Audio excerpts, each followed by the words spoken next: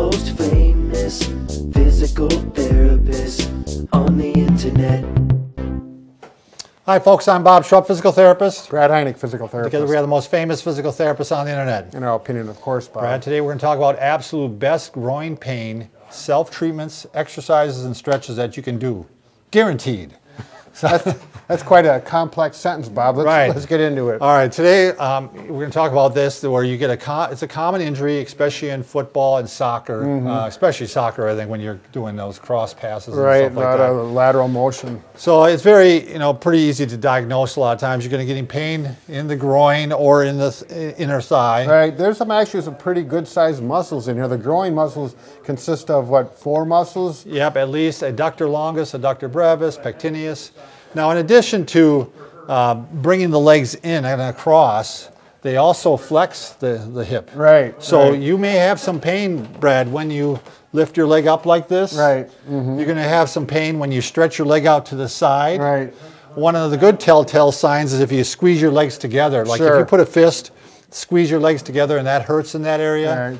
Pretty good sign that you pulled the muscle there and pulled the groin muscle. The primary job of the groin is to bring the leg to the midline or to the center, but they do stabilize, they do some flexion. There's no muscle that just does one thing. Right, right. So there's usually 3 degrees of injury, 3 degrees of injury, 3 degrees of injury, and the 3rd degree is where you actually tear the muscle. So in that instance, my guess is you're going to be seeing an orthopedic surgeon quite often because it's a complete tear. Right. So right. That's very uncommon. I wouldn't think that happens that much. Yeah, we're going to kind of put that to the side. Yeah, so we're talking about the 1st degree or 2nd degree tears. Sure. So the first thing you're going to want to do is you're going to ice. You're going to start by icing, Brad, because it's not going to feel very good. You got one? Yeah, we got one right here. And you may do that in a recliner or laying down and get that cold pack in there and just relax for 20, 30 minutes. Avoid things that irritate it, that make it hurt. Yeah, we actually have an old video, Brad, of how to make an ice pack. I think I'll link that up. Yeah, put it up there, Bob. Because that's actually very helpful. Right, because especially some of these are new people who haven't watched this before and realize that we have a lot of videos that can help them stay safe, healthy, strong, vibrant, etc., etc. Which makes us beg you that, or if you're watching for the first time, please take a second to go ahead and hit the subscribe button because we upload every day. You bet. Back to the old adductor muscles. Okay, groin so we started off with some ice, and you're actually going to rest it too. I mean, you can't be out there playing when you've injured this. Right. Sorry. I mean, you can, you maybe can do some things that don't hurt. Probably like walking. Right. But anything that's going to put stress on that muscle, you can't be doing. So then this is kind of the crux of the treatment, Brad, is you're going to start off some cross fiber friction massage. Sure. And ideally, you'd like to do this in long stretches, but you probably won't be able to because your hands are going to fatigue. Right. But very simply, what you're going to do is you're going to get yourself in a position where, I'm going to go this way, Brad, actually. Let's say this is my injured leg, Brad. Yep. I'll put it up here, and the injury is going to be quite up near the groin quite often. Usually it's in the musculotendinous junction. It can be in the muscle itself. It can be where the tendon attaches to the bone too. Sure, yep. But most often it's at where the tendon meets the muscle. Right. So, and you'll know because it's going to be the tender spot. It's going to be the tender spot. Right. That's all you need to look for is where does it hurt. You can take one finger on top of another, 2 fingers together, whichever you're going to do, and you're going to go in there and you're going to find this tender spot and you're going to rub up and down across the fibers. Right. That's why it's called cross fiber. Right. The fibers go lengthwise to the leg. We're going across them. Yep. And this is going to get more blood flow to the area. The other thing it's going to help with, Brad, as you know, is it's going to help take care of some of that scar tissue that's getting laid down. Break up that scar tissue so when it heals, it heals healthy and strong. Right, because when scar tissue is laid down, it's laid down in an erratic fashion, so it's kind of like chaos. Right. It's like a web. You're doing wonderful words today, Bob. Yeah, I'm trying to come up with a little increased vocabulary. All right, we better keep going. So this is going to help those fibers align. Now the problem, like I said, is celiacs who invented this, and by the way, you're going to push pretty hard, Brad. Yeah, there's a lot of muscle there, so you want to get deep. You want to get really onto that, and ideally what you should feel after 30 seconds, 40 seconds, maybe a minute, is that it actually starts to feel a little bit better or the pain levels out. Right. If you do this and it just hurts, and gets worse, back off, ice for a while, and then come back to it again. Right, it's too early. So, but they had celiacs recommends 20 minutes 2 times a week for 3 to 4 weeks. Sure. But most people can't do 20. There's nobody that can do 20 When you're minutes. doing that cross-fiction, your fingers get tired. Mine get tired after about 5 minutes, and that's all I can And that's do. usually what I would say is 5 minutes. You could do that 4 times a week. Sure. And you know, you can actually ice then afterwards if you fire it up a little bit. Then what are we going to do? Well, after that, then after a few, I'd say, you know, after the pain starts to come down, you're going to want to start doing some strengthening and stretching to that area. One of the strengthening techniques you can do is just take a small ball. I'm having trouble saying that today. Here, just use it. Okay. They don't know what you're talking about. You can do this laying down, or you can do it sitting like this, Brad, and you can just going to do some squeezes. And they're going to be gentle to start with. Yep. If they shouldn't create any sharp pain, maybe a little discomfort, like a good working pain. Right. Little, you know, you're bumping up into the pain, as we like to say. 10, 15 at the most is what I typically say. Sure. Start off with that, and then eventually you can do like 3 sets of 10. Sure. Or 15. Yep. Give a little, you know, minute rest in between, and you can work and rub that muscle a little bit. And then if you want to work some other parts of the fiber, you can actually take a larger ball. You know, and you could do the same thing here, or again, you could do it laying down.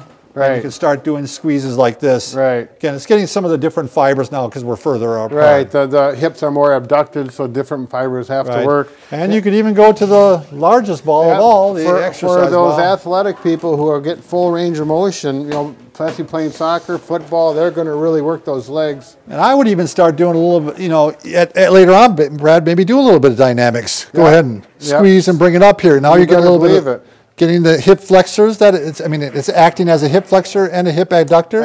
Absolutely, Bob. So this is a little more advanced. Okay, that's enough, Bob. Brad tries to keep me on track. It's really difficult. All right, if you don't have a ball, one of the simple things you can start with is just laying on your side and doing hip adduction. Sure, Brad. sure. Do you want to do it? No. Okay, I'll do it. I had something else on my mind. One I said no. I didn't want to miss. Go ahead. Okay, so really just lay on your side, got the other leg up, and you're going to just start doing some lifts like this. And this is one of those that looks a lot harder than it. Looks a lot easier than it is. Right. Yeah. I know I didn't say that right. They got to get that speech therapist. Yeah. Yeah. And you can do a little bit of hold when you bring it up. It's not hard for the first 6, and then it starts getting a little bit more difficult. Right. You have to understand I'm 56 years old, though, too, so I might not be a good example. He let the information out. I let it out, yeah. All right. What about the stretches, Bob? We'll show the band at the end. Oh, yeah, because that's more advanced. A little more advanced. All right. The stretches that we're going to want you to do before an event are different than what we want you to do after an event, especially when you're in what we call sports where you need a lot of power and, you know, quick stop and start. Yeah, using those fast you want to do twitch. Dynamic stretching. Sure. Because if you stretch the fibers too much before an event like that, you actually take some of the power away. Okay. So just show them. So very simple, what you're going to do, I'll give Lonnie a second to adjust the camera. This is my involved leg. You're going to do it on both sides. But you're going to do some swings like this, and I think you've seen people doing this, right, Brad? I think in a lot of sports these are very common. Right. And the leg is relaxed. You're just getting the muscles to stretch and relax at the same time. You can go straight back, and you can also turn your foot this way a little bit because it starts getting a little bit of.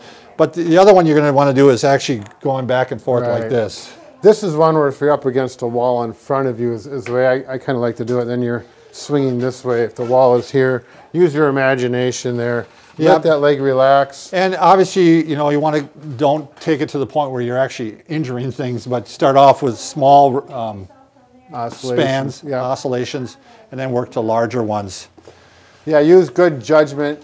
You remember you got an injured muscle there. You don't want to re-injure it by doing too aggressive of a warm-up. Now in the evenings, then you can do static stretches, Brad. Sure. That's where you can do a stretch where you can go ahead and, you know, well, I'm going to show this one, Brad. Give me a pillow. Yep.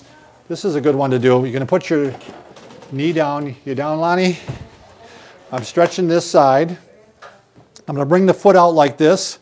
And this chair's in the way, Brad. I'll come over here more. That's what happens when you're 6.5 foot tall. Yeah. You need a big room. So I'm starting with the toe forward first for 30 seconds. Sure. Okay. And then I'm going to put the toe at a 45-degree angle, Brad. Yeah.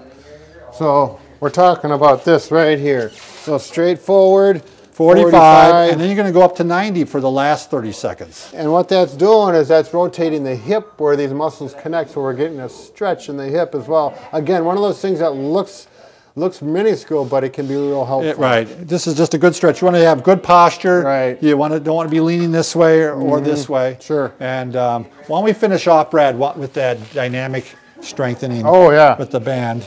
This is if you can use some therapy, you get a wrist or foot strap, ankle strap, and with this, I will start. How are we doing, Lonnie? Can you? Yeah, that's fine. If you that's all you're seeing. Yeah, they don't want to see my face and head, anyways. So you see the resistance. I will vary the resistance obviously by how far I walk away or by the color of the band, but I'm going to go in flexion.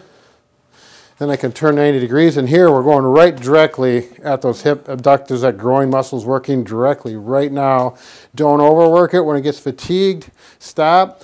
But, and you could go all 4 directions. You could work this way. Certainly not going to hurt you. That's going to be good for your hip overall. Exactly. In this way. And it's good for your balance. It's one of those things like Bob mentioned, this is getting you ready for the activity again. It's right before you're going to go out and do the real thing. Exactly. So thanks for watching. All right.